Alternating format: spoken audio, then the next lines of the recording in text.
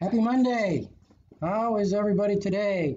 Near and far, you are continuously, and I sincerely tell you that you are continuously in our thoughts and in our prayers. We miss you. We miss you, but God is good, and He's got a reason and a purpose for everything. I mean, on the positive side, I hope these chapel services are an encouragement, are a blessing, are insightful in helping you grow in your faith. It has helped me. I mean, basically with the normal routine that we had before COVID, we were not doing such an in-depth Bible study. Yes, we were doing chapel services, but now that all of us here are looking for ways that we can be an encouragement to you, it has helped me. It has helped me personally, being deeper in the Word, studying it out, and being able to communicate it to you. Mark will be sharing what God has put on his heart today. But before we do that, we're going to pray, and then we're going to listen to some recorded music. So let me lift you up in prayer, please. Precious Heavenly Father, we come before you this day, every day, thanking you, Lord, for who you are, your constant reminder of love and mercy and grace. Lord, always seeking your strength, always seeking encouragement. Lord, looking for ways that we can be a bright and shining light to a lost and dying world. Lord, through our difficulties, may we just overflow in joy and let others peoples know that even though in difficulties, our God has this. We love you, Lord. We thank you for loving us first. In Jesus' name, amen. And now, our music to encourage you. Victory in Jesus. Well, I heard an old story, how a Savior came from glory, how he gave his life on Calvary to save a wretch like me. And I heard about his groaning, of his precious blood's atoning. Then I repented of my sins and won the victory. Oh, victory in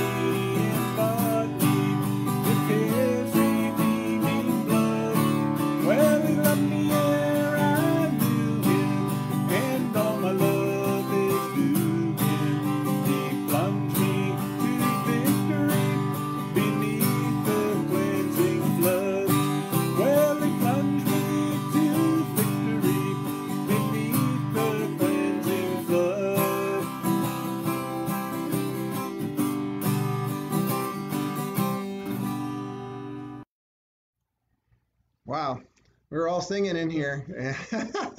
I do appreciate that song. I picked it for a reason. And today we're going to be looking at when Jacob finally passes. And death is not an easy thing. However, a lot of times it's said that families get together generally for weddings and funerals. And I do love weddings, but the Bible has something to say about that, that actually it's more blessed to go to a funeral. And it causes us to consider several things. It causes us to consider our own humanity, our frailty of life, and to consider how uh, life is a blessing and each day should be cherished. And if we want people to um, think of us well when we pass, that a funeral is a time to celebrate. And so, but make each day count now, build those relationships, uh, keep things so that uh, you don't have to think about if you're angry at anybody or if you're harboring bitterness. Work those out, keep those lists short, and like I said, live each day as a blessing from the Lord. And so today we're going to be looking at Genesis, the end of 49, and then a little bit in 50. I do want to say a shout out to Christina. I see that she's on, and we've really enjoyed chatting with her. Our other friend Mercy from India. Glad that y'all are doing well, and just pray that God's going to bless not just you, but all of our seafaring friends around the world, and bring encouragement today. Well, let me give just a little bit of background on the passage. So we have seen this family go through a lot of different things. We've seen them go from uh, where Jacob leaves his father and mother and then goes to find a wife, ends up with four and 12 sons and a daughter. And the family has done a lot of traveling, and they're pretty much nomadic type people. And then the dynamics of the family have been very interesting for us to look at, as we have seen brothers against brother. We've seen all kinds of character development in their family. And we've seen God take Joseph through slavery, imprisonment, and make him to be the second in command of all Egypt, and how God used him to be a savior of the world. Because if they hadn't have implemented the plan that God gave Pharaoh the dream about, that the world would have perished from famine. And so God had used Joseph in a significant way. He prepared him through everything in his life. Joseph ends up bringing his family. God brings the family to Egypt. And that's kind of where we pick up, where now Jacob is very old. And I mean, he's very old. And yesterday, Richard did a great job. The tradition would have been that before somebody died, they would give blessing to their family members. And so Jacob spoke basically prophecy over all of his sons, and we can see how many things were worked out through those prophecies. And it's amazing that he was able to speak into their lives, that he was that not just coherent, but spiritually attuned to what the Lord would want his sons to know right before he passed. And that's a wonderful blessing. And so as Jacob is nearing the end, we're going to look at what his final words were. So we're going to pick up in Genesis chapter 49, verse 29. And this is from the New Living Translation. Then Jacob instructed them, "Soon I will die and join my ancestors. Bury me with my father and grandfather in the cave in the field of Ephron the Hittite.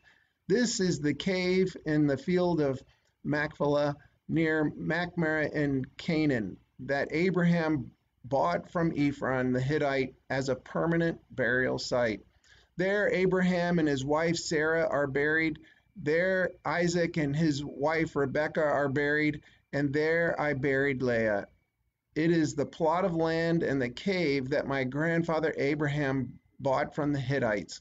Then Jacob had finished. When Jacob had finished this charge to his sons, he drew his feet into the bed, breathed his last, and joined his ancestors in death. I'm going to pause there. It is the end of the chapter, but what I find is really interesting is that there's an anchor in the land of Israel for God's people, the Jews. And that anchor is this spot, is kind of the starting spot for them. Jacob could have been buried with honors in Egypt, but he didn't want that. He knew, God put it in his heart that he had to be buried back in the land of Israel, that what would become Israel. That he didn't want people, his people, the Jews, to think, hey, let's go to where Jacob's buried. Let's visit his body there. Let's pay him tribute. No, he knew that his body couldn't stay in Israel, and so he asked them to make a funeral procession all the way back to this cave. And then it's amazing that he has said a lot up till this point. And what a blessing it is that he has all of his faculties up until his last breath. And I have to think of my mother-in-law, that she was given the same blessing at the end of her life. She was very healthy up till the end, and then they thought she had a stroke, but apparently it was just a problem with her aorta valve, and they said, you've got a few days to live. And she didn't have a pity party.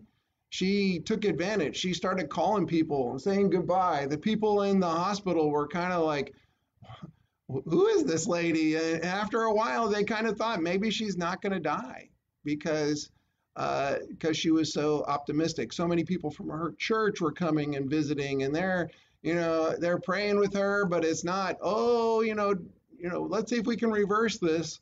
She was ready to go meet Jesus. And it was an awesome testimony up to the end. And I don't know, I'd never heard of such a thing really, but God gave that blessing for our family so that everybody could come and say goodbye.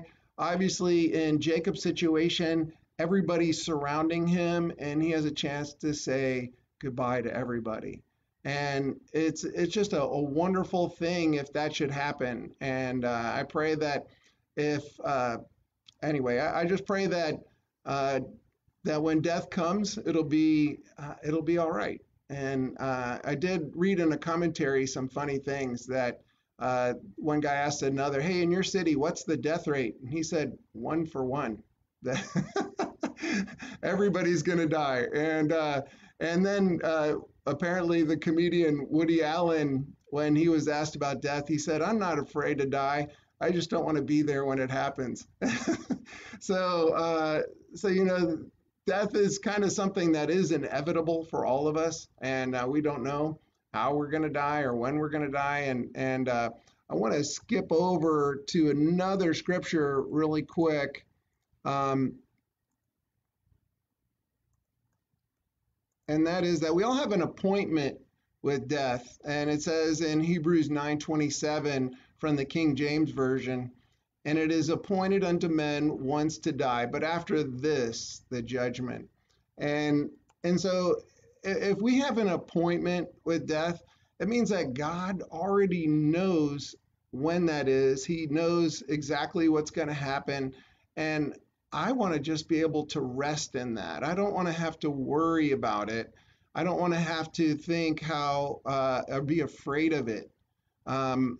It's one of those things that is natural. It's part of life. And I think the more important thing that God wants us to be concerned with is living well and enjoying each day for what it is and to find Him each day. And when we do that, we're going to have an amazing life. And so anyway, that's my little commercial there. But one last thing I want to mention is that Jacob set things up ahead of time. And I don't have all the plans for, or Jeannie and I haven't, we have a will and we have some direction, but we haven't made a lot of decisions yet. But it makes it so much easier on those that you leave behind if you can go ahead and make those determinations beforehand, because people can guess after we're gone about what our wishes would have been, but it's so much easier on them if we can just go ahead and make decisions about end of life things. For example, if you don't want a whole bunch of measures to be taken to keep your body alive when there's no chance for for recovery, then take let people off the hook and go ahead and and do all the paperwork that's required so that that isn't a burden for somebody to carry for their life, if that's your desire. And then, everything we can pre-plan makes it easier for them. So just a little reminder, or not anyway, just hopefully a friendly tip. But with with this story, let's pick up in chapter 50 and verse 1. And it says, Joseph threw himself on his father and wept over him and kissed him. Then Joseph told the physicians who served him to embalm his body, his father's body. So Jacob was embalmed. The embalming process took the usual 40 days, and the Egyptians mourned his death for 70 days.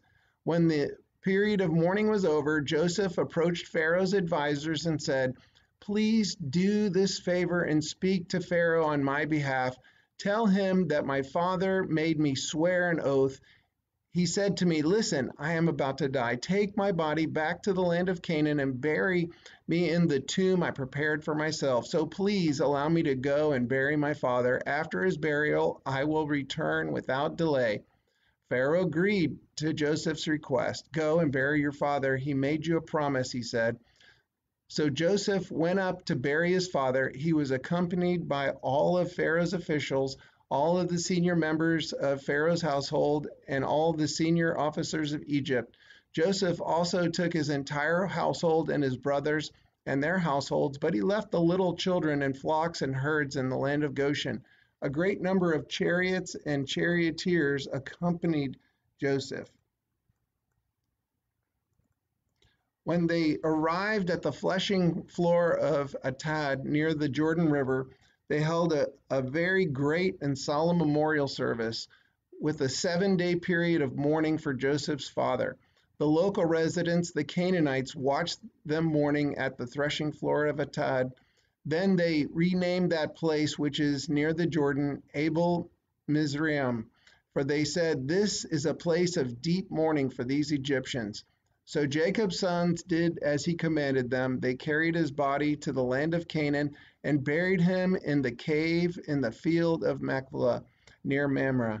This is the cave that Abraham had bought as a permanent burial site from Ephron the Hittite. Oops, sorry about that. So we have things being taken care of. And let me just go back and touch on a couple of things. So Joseph had to have known that his father was going to pass. And he obviously loved his father.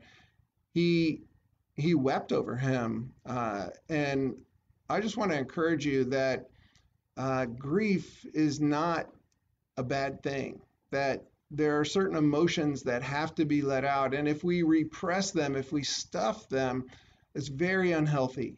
If you look at the New Testament, Jesus talked about how, just lost my train of thought. Anyway, Jesus was going to heal Jairus's daughter, and there are professional wailers there that are already, after she passed, they're already carrying on and doing what they're supposed to do. And Jesus tells them, hey, that's enough of that. The child's not dead, just sleeping. And so they have to back off. Oh, they start laughing at him. But I mean, it was obvious in the Jewish culture that they understood that grief is something that has to be worked through. And so don't ever feel bad about mourning the loss of a loved one. And don't feel like you have to be tough for others. Sometimes some people will be so tough that people wonder, did they really love them? And the more we know somebody at the deeper level, then the more processing we have to do. Now, there is an unhealthy form of grief that, uh, healing takes place over time. But if it could be like a scab, if we keep picking at it, it's never going to heal. And so I would encourage you that if you really find yourself in a dark place after a long time, that you may need some counseling and to talk it out. You may need to talk to a friend. And I believe that just like it says in 1 Corinthians, that we go through things so we can minister to others. And so we need to be ministering to others in this area. So anyway, that's my encouragement there. But it was a big deal that they made. Joseph had to ask Pharaoh for permission. It seems kind of odd that the number two guy would have to, in Egypt, would have to send people to talk to Pharaoh for him. But because he had been around a dead body, the thought is that he would be considered unclean to go before the king. And so he did that via these advisors. And obviously, Pharaoh didn't want to stop anything from happening, and so he allowed it to happen. The other thing I thought I'd mention is that it says that he used physicians to embalm his father rather than the normal people that would do the embalming process. And it's thought he didn't want them to do the religious practices of the Egyptians on his father, so he just asked the physicians to do it. So we see that a lot of things happen. They spend a whole week once they get there, and they have this threshing floor, which is just a big open area where they could be more comfortable because there would be more of a breeze there. It would be a place where they could all be together and be more comfortable. So the local people noticed it, and it made an impression on them. Now, one of the reasons why I picked victory in Jesus is because that is the ultimate thing for believers. And if we put our hope in Jesus, then a funeral can be as much of a celebration because that person is with Christ as it is a time of mourning their loss. And I love the idea of celebration services and celebrating a life lived for Christ. And believe me, one of the things that I hope for as a believer is that I will finish the race well so that people don't go, yeah, he had a pretty good life, most of it, but then kind of trip there at the end. I don't want that. I want to finish the race strong and for people to not celebrate what I did, but what Christ did through me. And the fact that perhaps there was a time when I struggled with different things in my life, but in general, people saw Christ in my life, and that's something that makes me excited about going to a funeral. Is when you know that the person was a believer. This past Saturday, we went to the funeral of Carolyn's mother, and it was a beautiful thing to hear the gospel presented and how much she loved the Lord and lived for Christ, and just to know that family could rally around that. Even though she is passed, I have to think about a verse that, yeah, here it is, that Jesus shares some insight into things, and it says this. This is in Matthew 22, and just a little bit of background. The Sadducees wanted to trip Jesus up, and so they asked him a question about, it's a very complicated question about the resurrection and whether somebody will be married to a woman and all, but Jesus replied in verse 29, your mistake is that you don't know the scriptures and you don't know the power of God, for when the dead rise, they will neither marry or be given in marriage. To this respect, they will be like the angels in heaven. But now, as to whether there will be a resurrection of the dead, haven't you ever read this in the scriptures? Long after Abraham, Isaac, and Jacob had died, God said, I am the God of Abraham, the God of Isaac, and the God of Jacob. So he is the God of the living, not the dead. And so I have to believe that from Jesus' own words, we know that death is not final. We know that they are in God's presence, and that's an awesome hope. So here's the thing: the Bible is a promise book, and the promises that relate to heaven are awesome, because the beautiful thing is that it isn't based on how good of a life you live. It's not good based on how much money you give to the poor. It is based solely on if you trusted in Christ before you died and believed in him. If he is your way of salvation, then you can be with him for eternity in heaven. And that is an awesome promise. And today I'm focused a lot on Jacob's passing and on death in general. But the beautiful part is that that's good news, that we don't have to be worried that when that judgment comes after this life's over, that if we have trusted in Christ, we have Christ's righteousness in us. And God doesn't see our sin, he sees Christ in us and on us. And that's an awesome thing. So I just want to encourage you today that you can know God personally. You can know his love today until you die, and then for eternity on. And so please consider that. If you are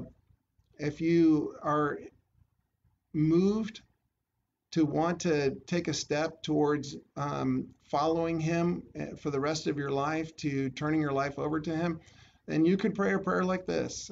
Father, I just want to ask your forgiveness for the things that I've done wrong. I want to ask your forgiveness for trusting in my own good works, for trusting in anything else other than Jesus. I thank you that you sent your one and only Son to die on the cross for me, and that he didn't stay dead, but he rose from the grave so we could have hope for eternity.